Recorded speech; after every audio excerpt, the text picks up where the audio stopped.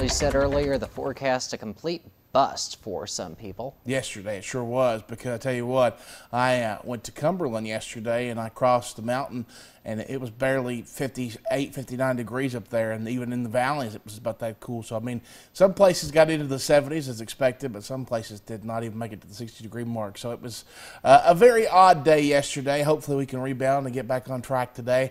We will see some patchy fog this morning as we head out the door, but I do think for the most part we're in good shape for the morning commute. But of course the rain chances do return later today, but I think we could see some sunshine at times today as well. All right. Light pinpoint Doppler radar is nice and quiet this morning. Not much to tell you about here. Excuse me, at 5:12. Good morning to you on this Wednesday, midweek, and things are looking pretty good so far. Let's go over the temperatures for you this morning. We are at 54 in Hindman, Hazard, 55 in Hyden this morning. It's about 56 up toward Pikeville as you head out the door this morning. It's 54 Prestonsburg, Salyersville over toward Jackson this morning as well. 52 Campton, 55 up toward Inez, 56 in Pikeville, as we mentioned, 56 in Phelps, 54 over toward Prestonsburg, and 56 in Whitesburg. Let's go on down the road a little bit. 53 in Somerset, 55 in London, 52 Mount Vernon and McKee. It is 54 down toward Williamsburg, Whitley City, and Barberville, 58 Middlesboro, and 57 in Harlan. Going through the first part of your day. Almanac, 6:13 sunrise, sunset at 8:50. 87 your record high, set back in 2002.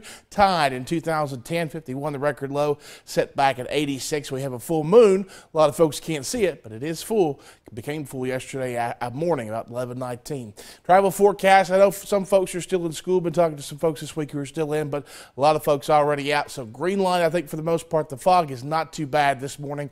So we're going to continue to watch that mid-50s, 75 this afternoon.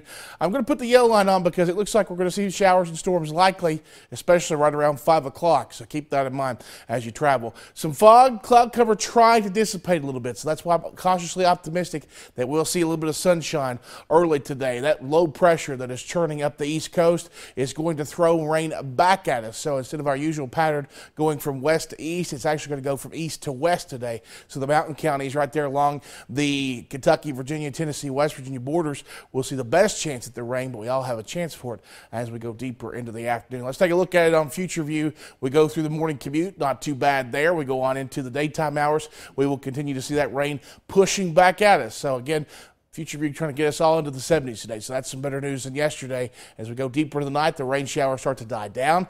Going into Thursday, guess what? Here they come again.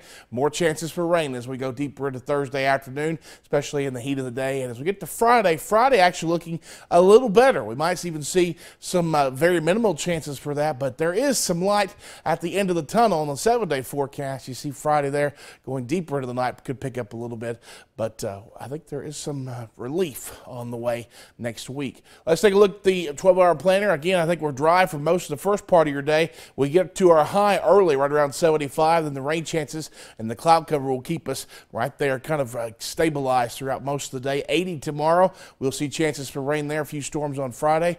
But here's the thing. Tuesday has the chance for spotty storms in the afternoon.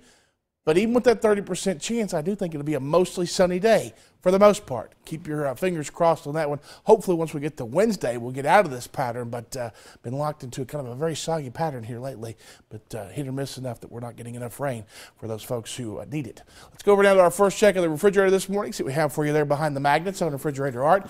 Nice little picture coming into us there from over at Harlan Elementary School. Just got these yesterday from Raylyn. We appreciate that. She's enjoying a beautiful day and enjoying summertime temperatures almost if we get back into some nicer weather later on this week. The time now is 5:15. Good morning. You're watching Mountain News this morning right here on WYMT.